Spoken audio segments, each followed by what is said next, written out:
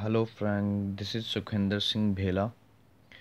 This is my setup for stopwatch as a state machine. I already downloaded my program into Tinsy, so let we go for results. Let we go for it. Once we have first state, that is current state, that is reset state. Once we go for start button, it starts. Counter is running properly, but the problem is that start and stop is changing again and again. Counter is running like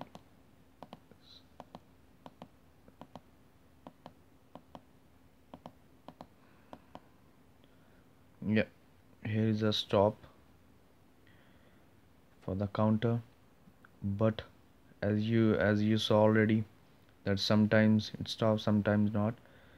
But the debounce is okay as it was not working yesterday, as I solved with the value we had put in debounce lay. And this is reset button. Once we go for it, it becomes 0.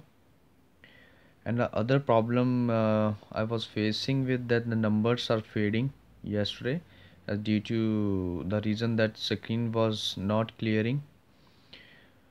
So I have solved that problem, but the only problem left with the start and stop showing again and again. Sometimes it shows stop if we press at the same time. Once it is showing stop, then the counter stops and reset to 0, but not showing the reset on the display. So this is the result of my program. So thank you so much.